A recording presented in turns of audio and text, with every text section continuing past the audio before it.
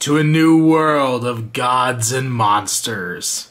Today on Outside the Box Reviews, we are taking a look at the Diamond Select, Universal Select, Bride of Frankenstein figure from the second wave of their Universal Monsters line. And Wave 2 of the Universal Select line makes a heck of a lot more sense than the first one.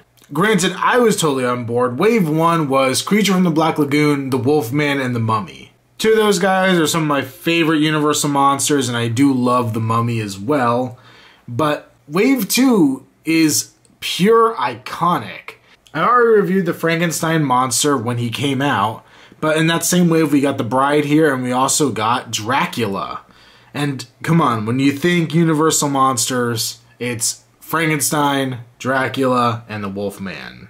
And probably if you go one beyond that, it's gonna be either the Mummy or this girl right here, the Bride of Frankenstein, or the Bride, or whatever the heck you want to call it, because the naming is so random and strange. But this was the hardest one for me to actually pick up at a store. The other two I just walked in, plunked down my cash, and I had my toy. This one I actually had to go and reserve elsewhere at another Toys R Us and have them hold it for me. For whatever reason, she was just not as common to find on the shelves. But let's take a closer look. So just like any of these Universal Select figures, the Bride comes with her display base, and it's basically the lab, the bottom of the floor from Dr. Frankenstein and Dr. Pretorius's hangout, and it's pretty well detailed. I like the paint on it. Very much looks like weathered stone. You can see the single peg here to peg her foot into.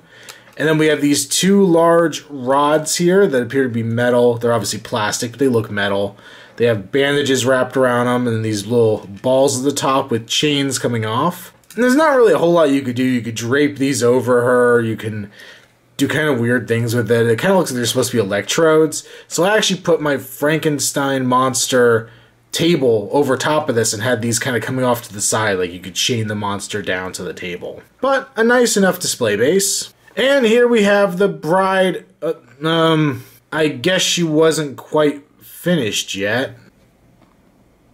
So, just like the monster in the movie, who's pulled together from parts of cadavers, this figure was a little some assembly required right out of the package, because the very first thing that happened when I opened her up is her head popped off. This has been kind of a running thing with a lot of the Universal Select figures, is that the joints just aren't that good. I've had several breakages with these figures, and not from abuse or misuse or dropping them or anything like that, but just from trying to gently move the joint. A lot of them will just rip apart. I don't know exactly what happened to the head, but I know I've seen other reviewers having a similar problem, so I know I'm not alone here.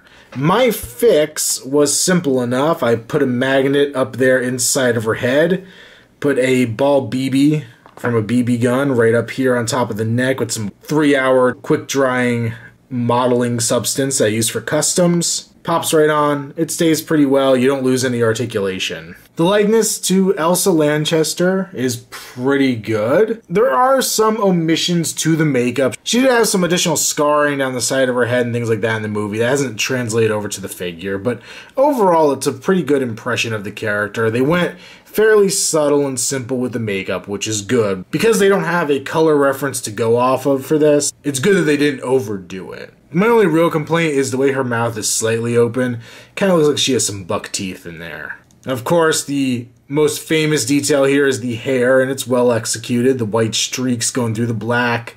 You can see some mold lines here on the side, which are right about where those scars should be, but they're very clearly mold lines, and they don't look that great. Coming down her body, she has this soft rubber dress on that's molded permanently like this.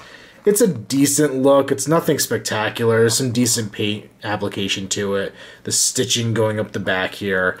One large downside with the figure is that this dress is actually too long for her. Her feet needed to be a little thicker or something, because when the dress rests on the ground, it actually lifts way up off her shoulders here. And from the front it looks just fine, but from any other angle you could really tell how misproportioned this dress is. Now, I wonder if part of the reason the head was so fragile on these is because it was meant to be removed, because I would have to assume it was an intended feature, because if we pluck her head off, and her arms come off real easy, simple pegs, we can actually slide the dress off of her body. And for the sake of not being weird, we'll put the head and the arms back on. And here we have her in her full bandaged mode underneath the dress. Now, when Sideshow did their smaller scale Universal horror figures, they actually did the bride like this with a cloth dress. And that seems like it would have been a really cool way to go about it. I'm kind of interested in seeing that figure one day in person, up close. But this isn't too bad.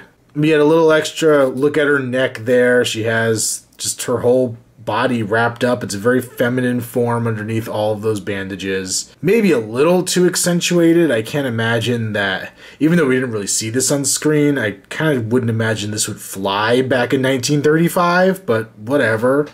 She has one of her feet permanently posed in this kind of upward walking motion. The other is flat. Not a ton of detail, but some decent paint and okay sculpt. And while we have her semi-undressed, we'll talk about the articulation because you can't get a lot of it under that dress. I'm going to have to assume that her head was on a ball joint like most of these figures. Obviously now I have it on my own ball joint, but definitely some range of motion would have been there, I assume, off the bat.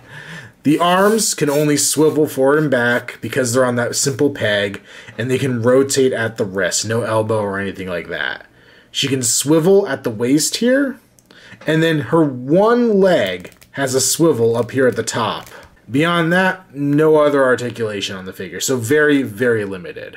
And here we have the bride next to her intended mate, and these two are pretty well in scale with each other. And even though the Frankenstein monster we got in this wave is not based on Bride of Frankenstein look-wise, they still sit together as a very nice set. The fact that they both came out in the same wave makes a lot of sense because I think individually she probably wouldn't have been much of a seller at all. I think having a solid Frankenstein monster figure in the wave really helped her. But overall, I want to recommend her, but I can't. There's just way too much flawed with this figure. She breaks way too easily. She doesn't have a lot of articulation. The dress doesn't sound right.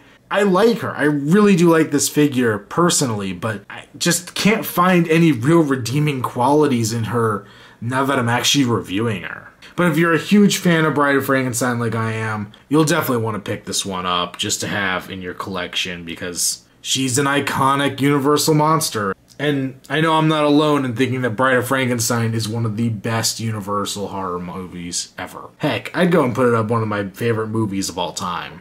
Make sure you check out Outside the Box Reviews on Facebook. There'll be a link below.